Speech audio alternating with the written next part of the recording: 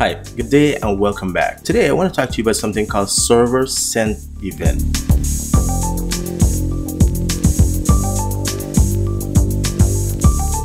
What I want to show you today is how you can use something like server sent event as another way of making API calls to a backend to get data and to get updates. Now, in our previous example, we were calling a RESTful endpoint to get the total number of users. If you look at my screen right now, you'll see that I have, let's pretend this is my web application that I've changed a bit, and this is my dashboard. If you don't know about anything about an admin dashboard or a dashboard, don't worry, I'll show you some examples just now.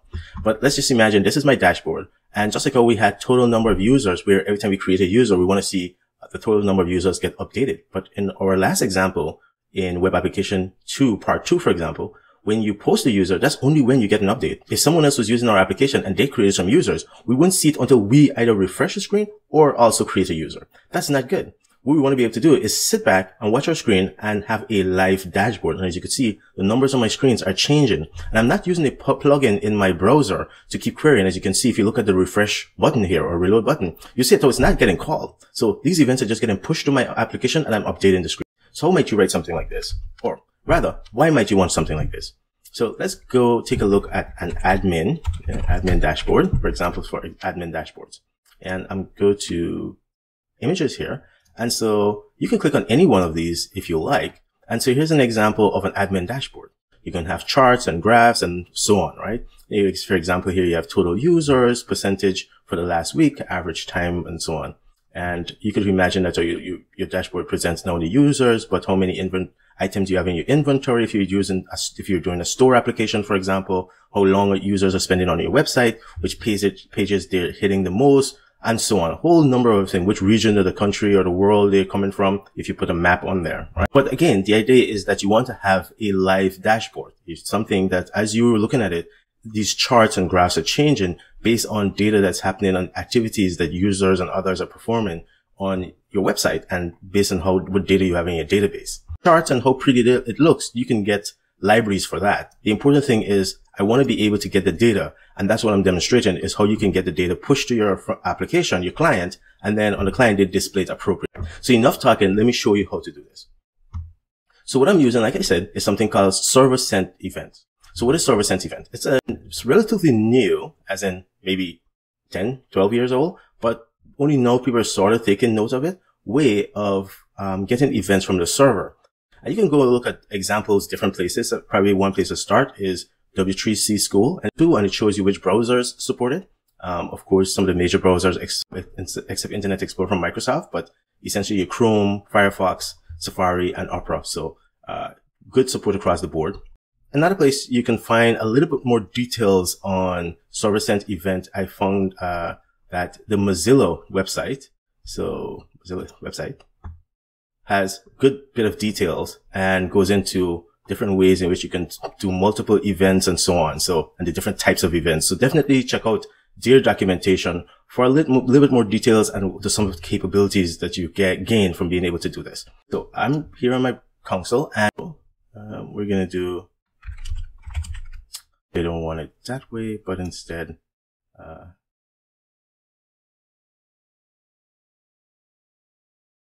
I don't want a nested directory.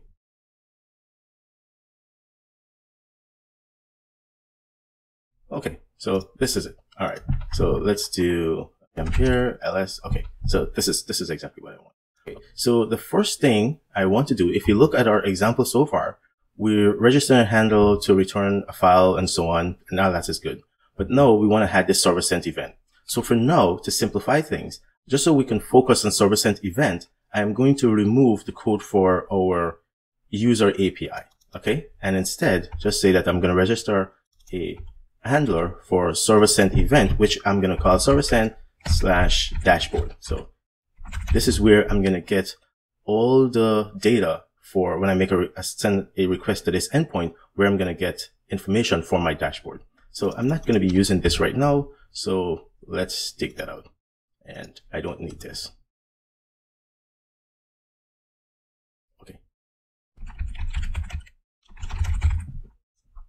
All right, so now all I need to do is write a handler. So let's do that.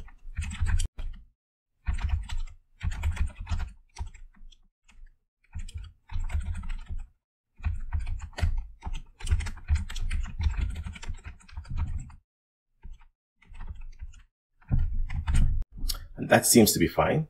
The only other thing I need to do to write a server sent handler, if you remember when we look at the examples, the server side, you need to set at least these two headers, which is telling the client not to cache the data, because of course you're going to keep sending more data, so it shouldn't cache what you get now.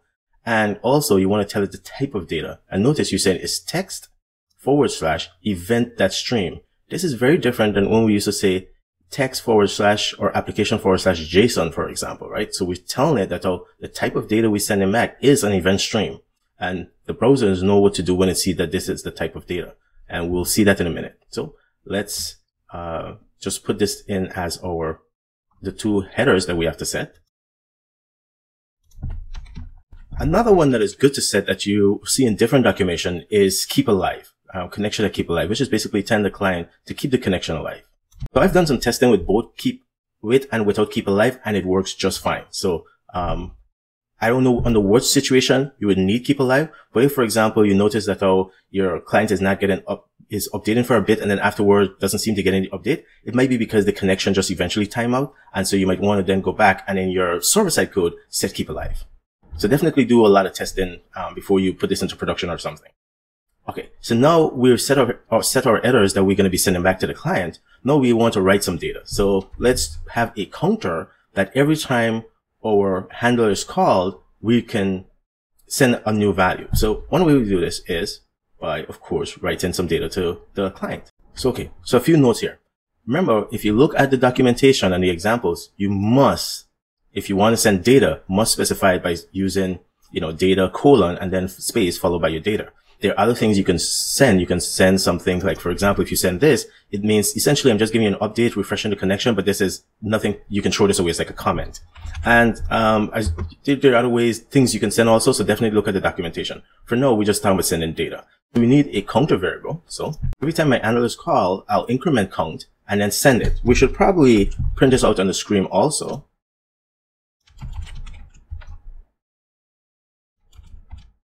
Okay, so we're definitely going to write that out to the console so we can do some debugging. Oh, handle func. There we go. So here I do not need two of these, but if what I notice in my testing, if you do not send two new line character, like if you just try to send this alone, your data, it doesn't update. For some reason, the client sees this as an error. It gets the message, but it sees it as an error. So definitely do the backshot, two new line character. Another thing you'll see in the documentation, it says that you must call flush. I noticed with Go, you don't have to do an explicit flush. You're also going to find an example where people wrap the writer in a flusher and then call flush explicitly, but it works just fine without doing an explicit flush. So essentially, this is all we have to do. Notice the only two things that really change, or three things that we change, is we prepend our data with this data : space. We put two new lines character, and we send these headers. So those are the only three things that we really had to change. We would have to set, well, if we really wanted to do this properly, when we were writing JSON data, we would usually have set it to application JSON anyway, to differentiate that from, let's say, we were returning HTML. So that's nothing new. We just set the type of data. And so setting headers is nothing. All right. So that's all we need for the backend. Believe it or not, that's all we need. So we have a RESTful endpoint that our client is going to query, and we set this thing, and we write a handler this way. Okay. Let's go look at our client. So we already had a client, and basically what it was doing is it essentially wanted to update this user count variable. So I'm going to create a new variable, which I'm going to call counter. And I want to see that get updated instead. So let's go to our JavaScript and let's go back here. One of the things we know is for our body unloaded, we call get users. And this was because we wanted to go query the backend to get the current number of users, but we're not going to be doing that now. So let's change this to unloaded. So we're going to write this new function, and I'm going to get rid of all this stuff about users because we really don't need to post a new user or anything like that. All we're doing is reading from the backend. Okay, so I'm going to leave my menu and so on. So again, I simplified things. All I have is this counter with this ID, and I have changed my function that I'm going to load to unloaded. In JavaScript, again, I don't need all of this. So let's get rid of this, and all I need is a function called unloaded.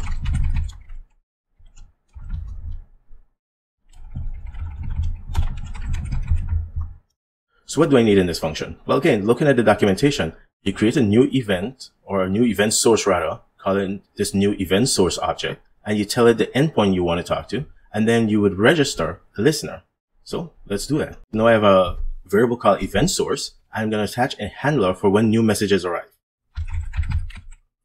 And you can see you can use add event listener, or you can do stuff like on message, on error, on message, on open when the connection opens. Basically, these three messages are what you're going to be focusing on. You can set handler for it: on error, on message, and on open. So I'm going to use on message. And if you want, you can examine that event object. So I'll just log that if you want, but up to you.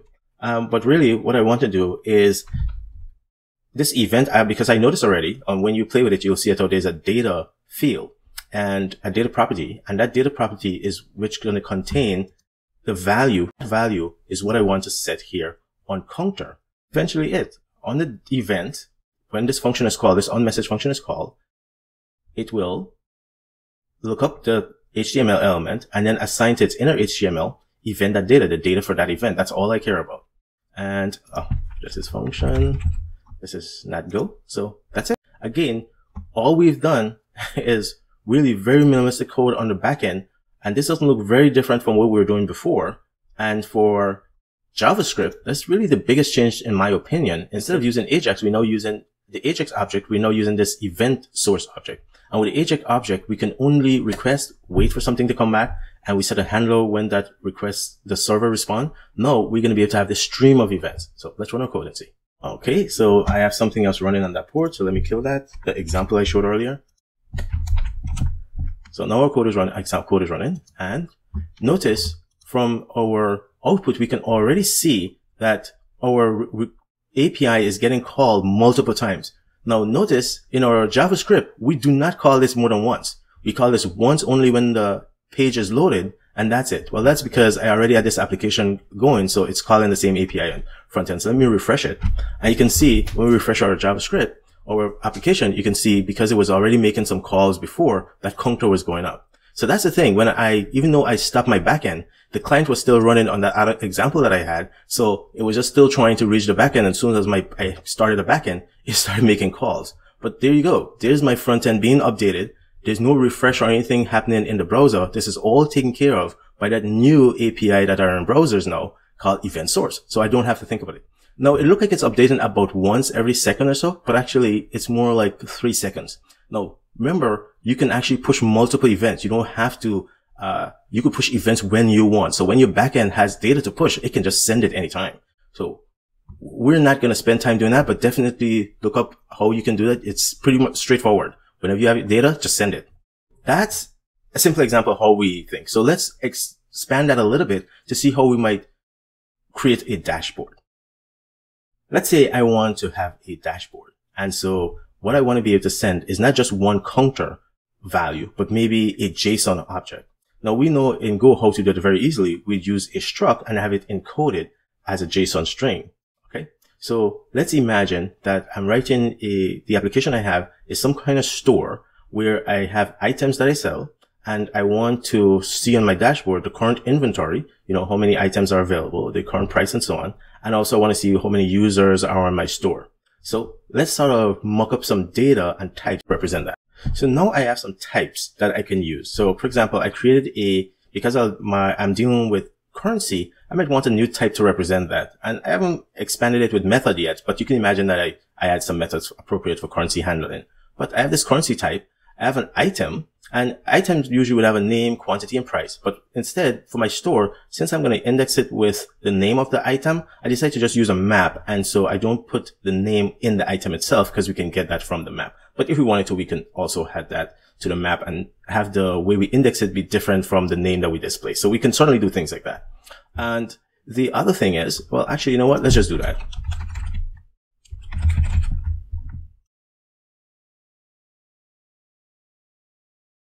And then for my store, well, my store is just really a collection of items. And you could choose whether you want to put this in a slice or a map. Like I said, I'm going to use a map so I could know which thing I'm pulling out, but you can simply make it a slice and just iterate over the list. And then for my dashboard is all the things that I want to send to the dashboard. So user information, inventory in my database, and I might have some other types that I can create for other things and just put them all within the dashboard object here, dashboard structure. And so when I encode, I'll be sending to my front end a snapshot. And of course, there are a number of other ways that you can do this, right? You might decide that you want to have multiple APIs, and not only one front API called dashboard, but maybe an API for users. Because remember, once you call those functions and you create an event source, it's going to always be querying a backend. So you can have multiple of these. So it's up to you however you want to do it. I'm just showing you an example where I make one call. I have one endpoint that presents all the information from my dashboard, but you do not have to do it that way. Okay.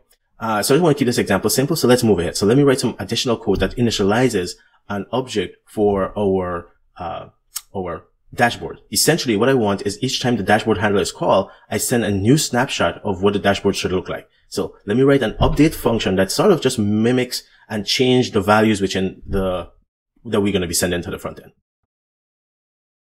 So, okay. So I sped up a little bit. So I went over the types already. And in my main, I simply create a channel and call a go routine to call update dashboard. The handler simply grabs an event from the channel, which is a dashboard event, and send it to the dashboard. The update dashboard handler creates a dashboard event, put it on the channel, and send it over. Now, we can see that how my old code is running, so let's run the new code. And you can see that because I use a buffer, and I try to write the buffer directly from my front end, well, it's actually sending the bytes of the buffer. So I had to go back and modify the code so that now I don't just send the bytes of the buffer, but I actually say buffer to string, essentially call the string, not to string, but rather the string method. And then once I send that, now you can see how I'm sending the JSON object to the front end. Now I just update the front end. So I have it display, bicycle prices, book prices, and so on. So I'm going to speed up past this because basically it's just decoding that string that's going to come into a JSON object and then now putting it on our UI in the way that we see fit. Now, again, you can use charts and, gauges and all this other thing, but I'm just showing you that we can send this information, we can get it, we can decode it, and I'm displaying it on the screen. Now, once you have all this going, you can easily, once you just have the basic going, you can easily extend it. For example, let's say I actually wanted to do a graph. That's easy. I just go back to my data type and I can add, for example, a slice for integer to represent some numeric chart, or I can add slice of float to represent some other chart that has floating point numbers. And now once I have that, my encoding is already being taken care of. So that's going to go over without any problem. So once I have the infrastructure in place, I could just build on that. And we run my compile, we could run the code, and you can see that what happened. We get in the encoded we get in two new encoded fields, chart 1 and chart 2. Of course, if I want it to look different, or I want it to look more like a low-case JSON object, I can say how my JSON encoding should be done by adding JSON struct fields to them. But that's it. It's really that simple once you get the basics of it. And I think this is really, really cool. The server sent event is very, very nice. Okay. All the code that I've written for this example is on the GitHub page, and you can find the link for the GitHub repository in the description below. Okay, take care. Have a great rest of the day. See you in the next video.